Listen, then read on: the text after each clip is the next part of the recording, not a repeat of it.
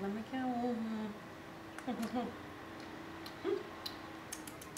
It tasting good? And it's in baked here too.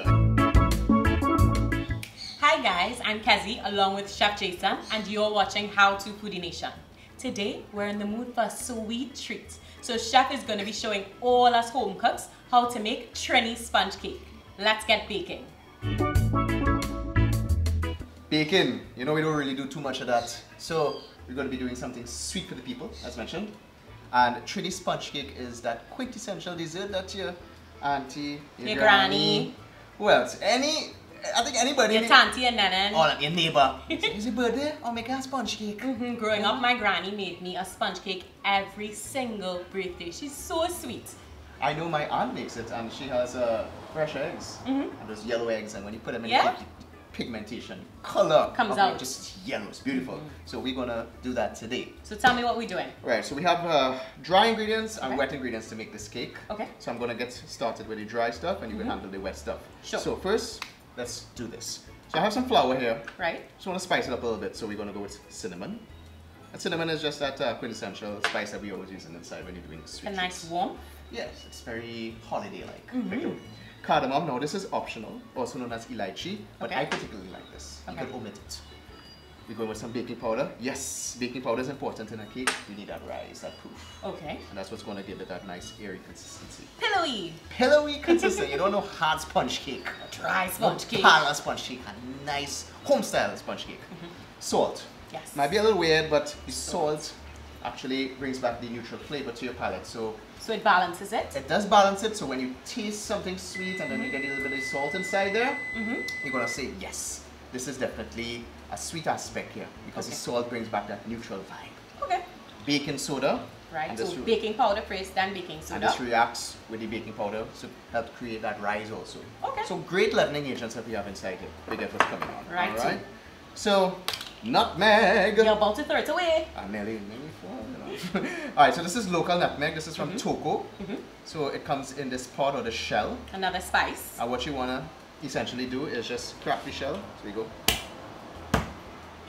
Okay. And you do that, it opens out like that. Ah. A little seed inside. Huh? Buddy. Like a little baby. Smells good. You want to try to grate it? Yeah. It's really good. So we have this little grater here. Chef. Where you get this? Some minute. That is the greatest grater that you do. Yeah. This is a nutmeg size grater. So you want to go inside there, and what I'm going to do is just start to mix it. Now you just want to add a little bit. Nutmeg goes a very long way. You actually, too much nutmeg is a hallucinogenic. It can make you like hallucinate. So, but a little more. Give me a little more love inside there. We want to mix up our dry ingredients.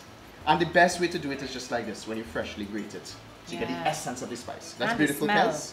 You getting it right? Yeah, it's so good. And nutmeg oil, nutmeg spice, all these are great things that we have in the Caribbean to use. Alright, so we're going to mix that up. So we have that under control. Wet ingredients, you want to do this? Yes, of course. Alright, so I need you to take the butter out. We just have some butter. We're going to put it into the bowl, use a spatula. I have room temperature butter here right now, so it's softened. It's very important. Do not use butter out of the fridge. Why not? Because when time to cream this with the sugar, it will get clumpy. Okay. So you want the butter to be friendly right now. Alright, so you hang on to this for me. To absorb the sugar nicely. Put the sugar inside. So sugar next. Put that sweetness inside there. Wonderful. Shaky, shake, shake. This is white sugar. You could use brown sugar, but I find the white sugar pushes a beautiful golden color. The brown sugar tends to tint the cake a little bit of a tinge. Okay.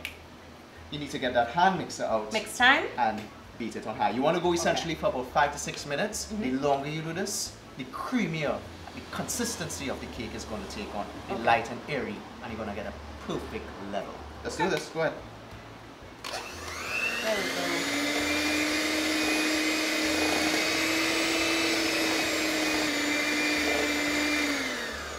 All right. So Kezzianne insisted that she do it for like 7 minutes. She wanted the cake extra creamy. I want it to be perfect. Beautiful. Let me do a little bit of cleanup here. As you can see, it's flat up a lot, and that's very important. Again, keep on cleaning the sides.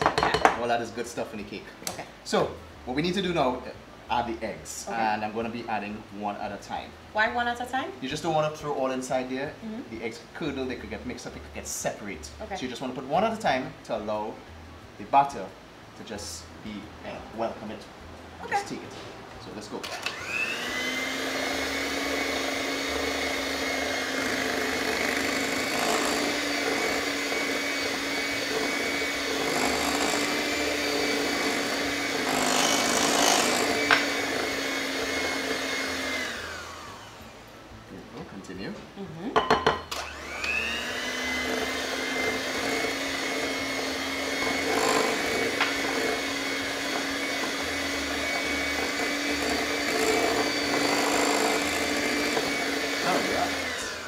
So as you can see, it's nice and wet already.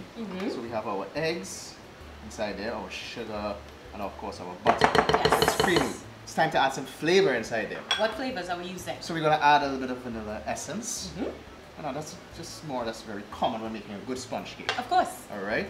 And here in Trinidad and Tobago, the orange zest and a little bit of juice helps to bring in those orange or citrus profiles. Very important. And I mean, we're going to add some zest inside there. So this is zest and orange juice? Yes, the zest we're going to add because the zest contains a lot of the essential oils of the orange. And I mean, being zest and something wrong.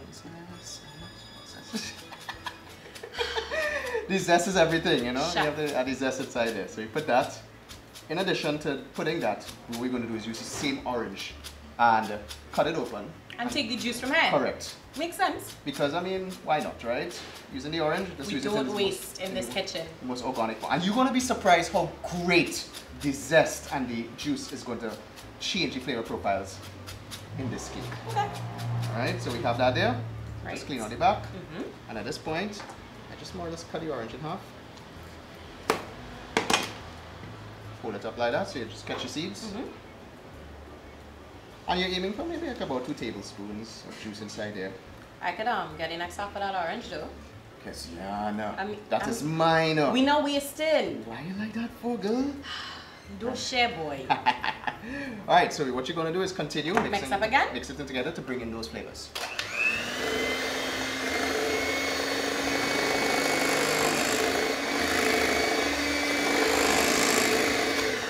Beautiful. So, being that we added that citrus earlier on, we're going to add some milk inside there. Chef, I'm getting that orange smell coming back at me. Just level flavor. Fusion is amazing. So milk. So the milk, now, the citrus is going to react with the milk. It's going to be almost kind of like buttermilk. So you're going to get an extremely tender and moist cake. So go ahead, put it on. I'll add a little bit at a time as you go on. Okie dokie.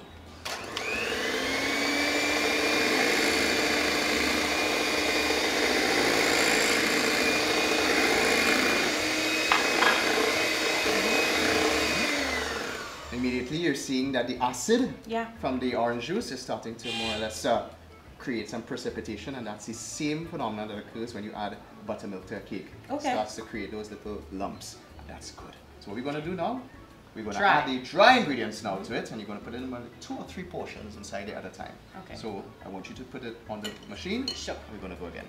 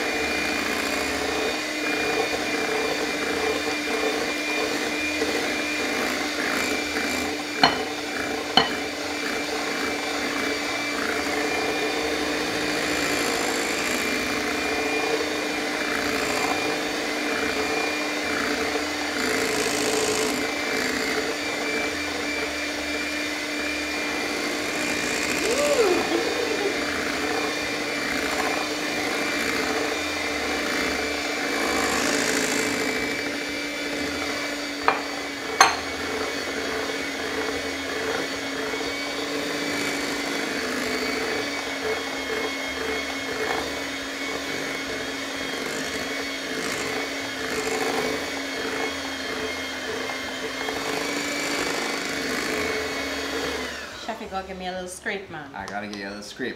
Actually, at this point in time, what you could actually do is finish it by hand. Okay. So we could just take our spatula like that and just continue the folding action and take that, move that around. Now, Chef, why did we add the wet ingredients and dry ingredients separately? Why didn't we just put everything together? It just wouldn't combine. What's going on in there is that you have to allow the wet ingredients to suck up the dry. Okay. And if you do it all in once, you end up with clumps. Okay. Right? So you allow it a little bit at a time to allow it to temper the batter to bring it to similar conditions. Okay.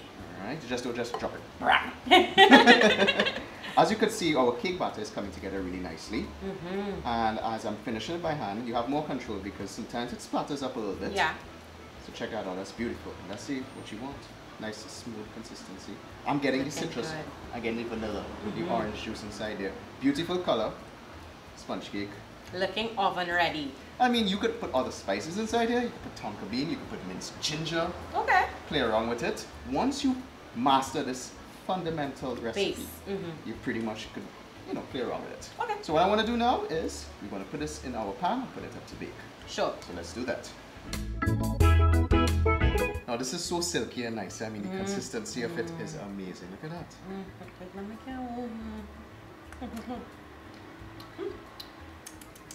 It tastes good. And it's in baking. Chef, we gotta put this in. Alright, so what we have here, before we do that, we have our spring form pan, 9-inch pan. I buttered on the inside of it, just rubbed it with a little bit of butter. Okay. And then I added some flour to dust it. So this is gonna help how? This is gonna prevent the cake from sticking. Okay. So as it bakes, it will release pretty well. Okay. Alright, let's do this. Pour it inside. Let me help you out there. Yeah. Pour it out nicely. Look how it flows really good. You could tell it's a good batter. Silky and smooth, chef. Yes, beautiful color. Good mixing done by me. And it's all about, it made life so easy because of the creaming of the butter and the sugar, which is key in making a good cake. Clean those bowls good. Don't waste anything. No, This is where grandma will start to get on bad, you know. You know, when I bake cake long time, I used to lick the spatula and the bowl. Yeah, you're waiting for granny to finish so you could get whatever left in the bowl. That was the pre-treat before the treat. Beautiful. So that's that there. So just tap the spatula against just to get some of it. Right. Beautiful. And what we need to do is just settle the pan like this. Okay. So you move it like that, back and forth. So it gets even. It gets even, so you can get a nice even top. Okay. Right? And we're going to put this in the oven at 350 degrees Fahrenheit. Did you put the oven to preheat for me? Chef, you didn't hear the oven beep long time? So that's why things so hot around here. We are ready to go. Well, the sirens are blazing. Let's do this. Let's do it. 350. Well, you know, this is what I really love about this show.